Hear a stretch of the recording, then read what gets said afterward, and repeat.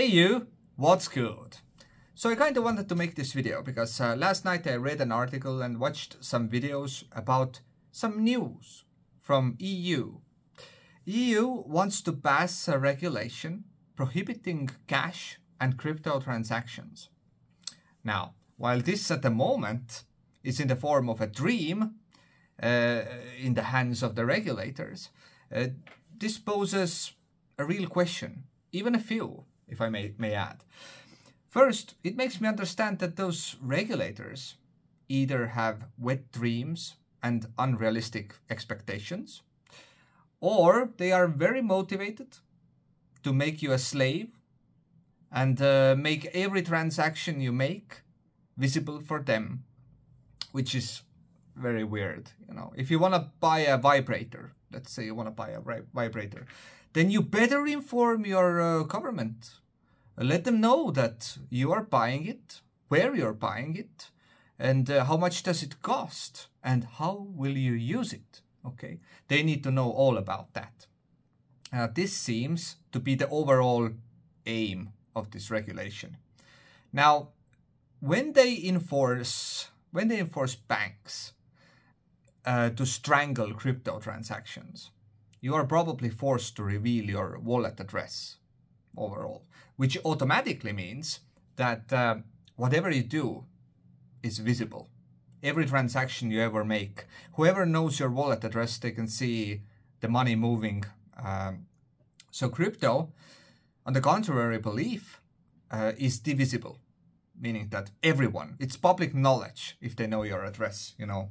So this kind of is in violation of privacy, but the EU doesn't care about that, let's be honest. So this brings me back the whole circle here.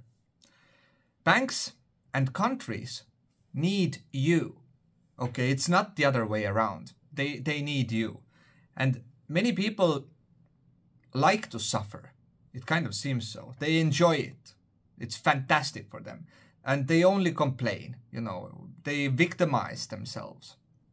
Now,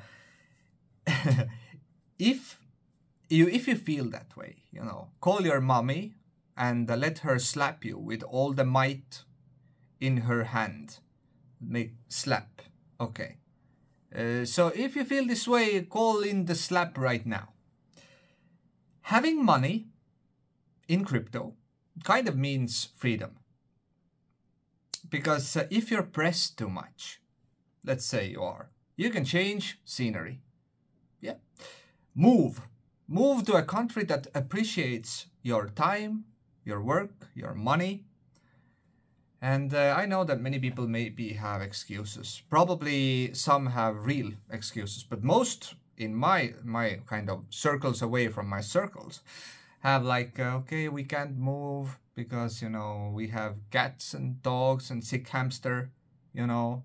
I have work here. Well, it's not a work if it doesn't pay you. It barely lets you survive, but not thrive.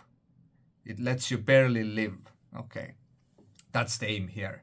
So there's a saying, you know, the only idiot can't find an excuse. So EU banks are probably forced to apply some pressure to you in the future. And you can do the same. You can close your accounts and take your money and your workforce and take it where it's appreciated, you know. And if you think that, oh, you know, they don't lose anything because I don't have anything to lose anyway, you know, I don't have much. It doesn't matter because you win. It's your life, okay? You win either ways. Estonians are moving at the moment from Estonia to Spain. They're selling all their shit here, moving to Spain. Many of them live very, what's the word? Frugally. They live frugally there because here we have very expensive, I mean, Europeans' most finest expensive real estate, meaning that you have to probably let your children's children work in order to pay it all off. It's weird. Now, I have sent many letters to banks in the past. well, not many, but maybe like a handful of letters, saying that, okay, I mean, if you're going to force me, I will close the account and you will lose the business. And you are not shackled down anywhere, okay? You can take your belongings even if you don't have much. If you have money in the form of crypto, you are always free to move, change countries. And many people say that, oh, it's all the same everywhere, you know, it's, yes, there are bad and good things in everywhere you move. But if you feel pressed living here, then you at least need to have or explore other options. There, you know, you can Google it. You can Google and find better options. If you don't find work right away, you can just start from zero. It's fantastic. It's thrilling experience starting from zero, kind of. Anyways, I will wrap it up. Here. I just wanted to, you know, make this video in order to say that you are not shackled down. You can choose. Banks need you. It's not the other way around. So, I hope that you enjoyed this video. If you did, hit that like, smash that bell, and if you dare, subscribe as well. I'm SillyLlamaz, and thanks for watching. Till next time.